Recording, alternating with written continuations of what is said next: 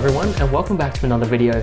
Today we'll be taking a look at updating our rooted Pixel 3 up to the Android 11 or Android R developer preview. So we'll update and also keep root access. So why don't we get over to our computer here and we'll download a few things to get started. The first thing we need to get is the SDK Platform Tools. Now, this package contains things like ADB and fastboot, these programs we use to communicate with our phone from our computer. So why don't we scroll down a little bit and then we can click on the one for Windows. Of course, you can choose one for your respective operating system, agree with the terms and conditions, and click on the blue download link. I will save these all into one folder. So create a side or make a folder and download everything into that. The next thing we want to download is, of course, the factory image for the Android R preview or Android 11. So scroll down until we see the section that says to flash your device manually. You can also click on that on the right-hand side here. And this will download the factory image for our device. So I'm going to select the one for the Pixel 3. I'll also agree with the terms and conditions. And then I'll also press the blue button here to download. And I'll save those two files onto our computer. And the last thing you want to download is the latest version of the Magisk Manager in the Canary build. So if you scroll down, this is on the desktop. If you scroll down to the README section of it, you want to download the Canary build of Magisk Manager. Now, to make things easier, I'm going to do this on the phone here. So let's go over to the phone. I currently have Magisk Manager, and it would help if you came here and then actually unhid Magisk Manager. So if you go to settings and you've done something like this, where it says restore Magisk Manager, so you've hidden Magisk Manager. So you need to tap on restore just so it can restore its original package name and all that good stuff. So give that a few moments to download itself and restore itself. Okay, it looks like that is done. So once you have that done, let's head over to that Magisk GitHub link. And on the mobile, it looks a little bit different. Hopefully that's better. So here is just the README. So you need to tap on View All of README, just so we can get access to the Canary links. And then just tap on the Canary Magisk Manager, this one. You don't have to download the one that is debugged. So just tap on that one, and that should download the Canary APK. And once that is done, we need to install the APK. So why don't we do that? Let's open this and then tap on install. You may have to allow your browser or file manager to install programs. So click open. And there we go. So this is a new layout for the Canary builds of Magisk Manager. So we'll be using this. And this is what we need. So you may also have to go into the settings here at Magisk Manager, tap on update channel, and then change that to Canary as well, just so you can get the latest Canary builds that we'll use to reroute our phone on Android 11. So you can see now that it's checked for this new build here, starting with C94. Yours will differ depending on when you decide to look at this video, but as long as you're on the Canary channel. So that's it for Magisk Manager on our phone for now. What we need to do is head over back to our computer here, and this is where we need to start extracting a few files. So remember, we downloaded the factory image and of course the platform tools ready to be used. So why don't we extract the latest platform tools onto our computer first. So open up the zip file and drag out the platform tools folder into the same folder here. Once that is done, you can close that. And we'll also open up the factory image as well. So let's open this up and open this folder. And then I want you to highlight the bootloader, image, and radio files. Extract these three files out. Give this a second. They are quite large in size. Alrighty, so now that the files have copied over, I want you to close the factory image here and then open up the image zip file, not the factory image, but the image zip file. Open this up and then also drag out the boot image outside just like that. So extract the boot image. Alright, so the next thing we need to do is get our platform tools ready to be used in our, command prompt or terminal window. So I want you to open up the platform tools folder. And in the address bar, this is only on Windows, I want you to go to the address bar and then type in CMD. Now this is a way to open up a command prompt into the same directory as the platform tools here. So if I run something like ADB or fastboot, I'll be able to access these programs that are inside this folder. Okay, so I've got my command prompt window here. It is a little bit different. I'm using a console emulator instead, but everything should be mostly the same. And here are the platform tools. I've just moved it over to the right-hand side. Now I want you to go back one folder or go up one folder, back into the Android folder where everything else is. On your phone, hopefully you can enable USB debugging. That will help us a lot. But just really quickly, if you haven't done that, all you need to do is go to settings, scroll down to About Phone and make sure you've enabled the developer options down here by tapping 7 times.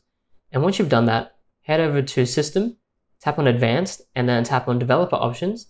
Scroll down about a little bit here, just the second section, and enable USB debugging, just like that. And once you've done that, we can head over back to our computer here. What we'll do is check that we have the latest version of the SDK Platform Tools. So to do that, let's type in adb version, and that'll give us this version, 10.041, and also this version of the Platform Tools, and also tell you where it's located. Now, if this doesn't really match where you opened your terminal window or command prompt window, then you might need to find out where it's located, where it's installed, and make sure it is the latest version, and it reports back the latest version. So if you've got the latest version, let's continue. So we're going to move this boot image to our phone so we can use Magisk Manager to patch it with the Canary build of Magisk Manager. So let's type in adb push, and we'll drag in this boot image onto the command prompt window. And if you can't do this, you can hold Shift and right click on the file that you need, and then click on copy as path down here. And what you can do, if I get rid of this, you can right click on your command prompt window and it will paste in the path of where the file is located. So that's only if you can't drag and drop it in for whatever reason. And then the location on our phone, we want to put it on our SD card just to make it easy. So let's type in SD card / like this with a / at the front and hit enter.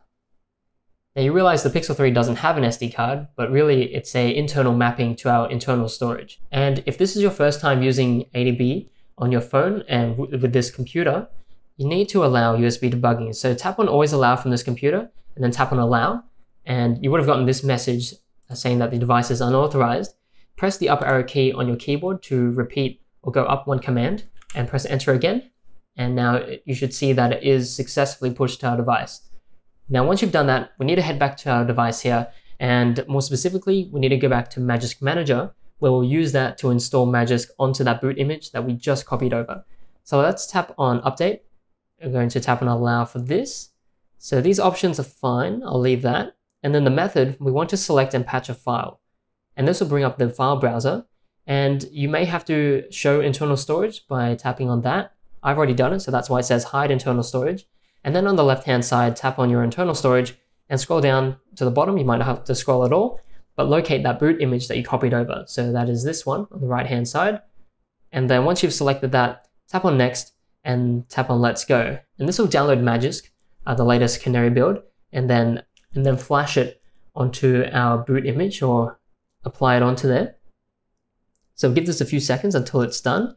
And you can see that the output of the file is in our download folder.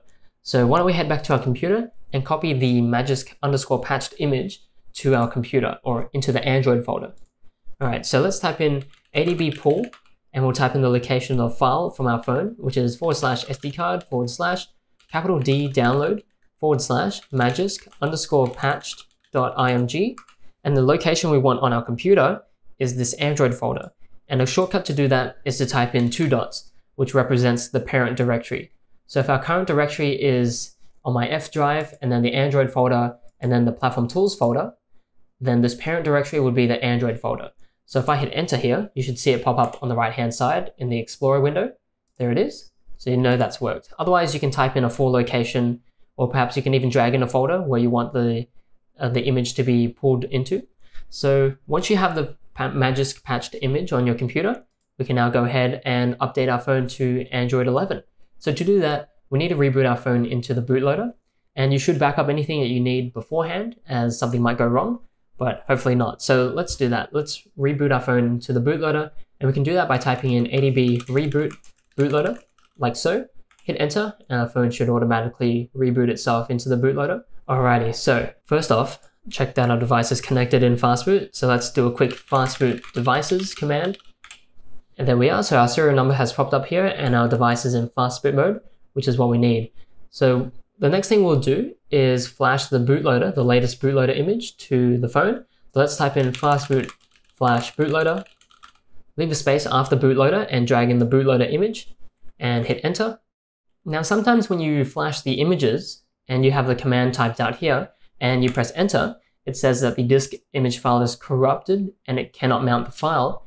It means that you have this image selected or this Explorer window active when you hit enter, But what you are trying to actually do is go back to your command prompt and hit enter here to flash or complete the command. Make sure your command prompt window is active. You can tell by the title bar or alt tab back into it rather than having this file selected and hit enter, which is why you might get that error. So just keep your eye out on that. And once that is finished, we need to reboot our phone back into the bootloader so the new bootloader can take effect. So let's type in fastboot reboot bootloader, like so, hit enter, and our phone should reboot back into the bootloader. And we'll need to update the radio image next. So let's type in fastboot flash radio, leave a space after radio and drag in the radio image. Again, you can do the whole thing with copying the path if you can't drag and drop. Hit enter, and once you've done that, let's reboot our phone into the bootloader once more. So we can hit the up arrow key twice and hit enter to repeat the command we did 2 commands ago. And once you're back into the bootloader, we'll run the update command here. So this is quite a long one, but I'll explain what it does. So let's type in fastboot, and then we'll type in --skip -reboot. So this will prevent our phone from rebooting automatically after this command is finished. And then we're going to type in the word update and leave a space after update. And then you want to drag in the image zip file, not the factory image, and drag that over and hit enter. Alrighty, so the images have finished flashing, and the last thing we need to do is flash the Magisk patched boot image that we did earlier for the new Android 11 build. So why don't we do that? So let's type in fastboot flash boot, leave a space after boot, and drag in the Magisk _patched image and hit enter. Alrighty, so the boot image has finished flashing. So all we need to do now is head over back to our phone here, and we'll select reboot system now. And from here, we should boot into Android 11, rooted with the latest version of Magisk. Alrighty, so our phone has booted up finally. It took a few minutes, had me worried. But you can see we're running the developer preview here with the new R logo there. Let's unlock our phone. And our phone is starting up here, which is good news. Kept my wallpaper and my apps, which is nice. It seems to reset my navigation settings, but that's okay. We can change that. And here, I guess we'll have all the cool new changes to the notification shade and have all these new kind of things pop up. I'm sure that's already been there. Anyways, but everything seems to be all right. But let's check out Magisk. There we go. Let's open that up. Okay, there we go. So we're still rooted here, and I don't have any modules installed right now, but I'm sure that'll be fine as well. We can install modules, but as long as we're rooted, we should be ready to go. So thanks for watching, guys. And this is how we update our rooted Pixel 3 from Android 10 to Android 11 whilst keeping root access. So I've been waiting for Magisk to be compatible with this before I hopped on. But yeah, if you have any other questions, feel free to leave it down below in the comments section. I'll try to respond to those. And of course, if you have more pressing questions or you'd rather chat in a different way, feel free to join us on Discord. The link is also down below in the more info. And as always, happy flashing.